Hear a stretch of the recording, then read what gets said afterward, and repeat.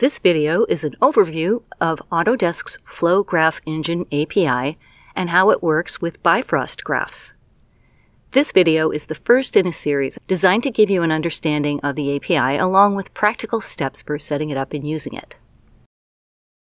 To understand how and why you would use the Flow Graph Engine API, we need to start with simulations in Maya. Suppose you're setting up a fluid or smoke simulation in Maya. If it's a simple simulation, you could just go ahead and create it with an emitter or a deformer. But if you're creating something more complex, you're going to want to use Bifrost. Bifrost is a visual programming environment in Maya that you can use to procedurally build effects like explosions and liquids. Bifrost also has great scattering and instancing tools, so you can also use it to create detailed environments. The primary way to build a Bifrost simulation in Maya is with a Bifrost graph. Bifrost is a node-based system for putting together effects, piece by piece. But when you've got a complex simulation and you want to see what it looks like, you can't just scrub back and forth through it because Bifrost graphs will only compute when moving forward on the time slider, not backwards. That's when you want to cache the simulation. Basically, compute each frame and stash it away so you can scrub it in real time and see what it looks like. That's where flow wedging comes in. With flow wedging, you can send your Bifrost simulation up to the cloud for caching, up to Autodesk Platform Services. The service does all the computing and caching and outputs the cache files. And on top of that, you can submit several versions of your simulation with different parameters changed, and it's really fast and efficient. There are tons of videos out there on how flow wedging works, so I'm not going to get into it too much here. What I am going to talk about is how the Flow Graph Engine API to provide even more features and flexibility when it comes to Bifrost graphs. Next, let's look at the concept of an API. An API, or Application Programming Interface, is a set of rules that allows one application to communicate with another without needing to directly interact with the other program's internal workings or user interface. For example, instead of opening an app to access its data manually, you can use its API to retrieve that data programmatically. In the case of a Bifrost graph, you can export the graph from Maya and cache the simulation in the cloud outside of Maya. We're talking here about the Flow Graph Engine API. Autodesk provides a bunch of APIs through Autodesk Platform Services, but we're just going to focus on this one for this video. Let's start with the Flow Graph Engine API documentation, which you can find with an easy search or by heading to the URL shown on the screen. Click on the Guides button, and you'll get the Developer's Guide for the API. Note that right here it says that the Flow Graph Engine API lets developers run compute jobs on data that is stored in the cloud. And that's exactly what it does.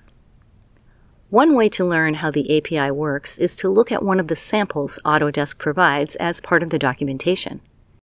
Let's head over to Code Samples and Blog Posts and look specifically at code samples. This gives us links to two samples on GitHub, one for JavaScript and one for Python. The Flow Graph Engine API is a REST API that works with a bunch of different languages, including Python, JavaScript, and C++. Let's take a tour of what Python code looks like for this workflow. This is a sample Python script that uses the Flow Graph Engine API to generate a 3D scene of scattered trees. If you want to follow along with the inspection of the files that we're about to do, you can download the code repository here and unzip it to a folder. I'm going to look at the files in the VS Code app, but you can look at them in any code viewer or even Notepad. Looking at the files and the instructions, we see a couple of things.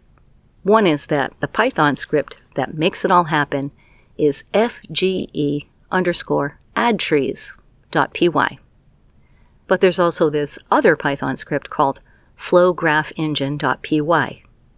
In taking a closer look, we see that the first file imports the second one as one of its first commands. The Flow Graph Engine one handles job submission and management, So the FGE Add Trees one can focus on uploading the input, generating the trees, and generating the output.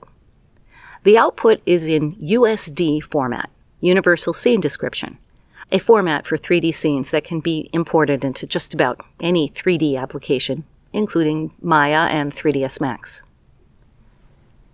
If we look at the input data folder, we see that there's a file called addtrees.json. This JSON file represents a Bifrost graph in text-readable format. It's actually a full representation of this Bifrost graph shown on the GitHub page for the sample. This graph data in the JSON file is the data that the Python script pulls in and submits to the cloud via the API. And this is actually very similar to the way flow wedging works. When you submit a job through flow wedging, the first thing it does is convert the graph to a JSON file. Then it submits that up to Autodesk Platform Services. But where you have to open Maya to submit a flow wedging job, with the Flow Graph Engine API, you don't have to open Maya at all to submit a job. The Flow Graph Engine API opens the door to a lot of different applications for Bifrost graphs, such as building a custom user interface for artists to interact with Bifrost without having to open up Maya at all.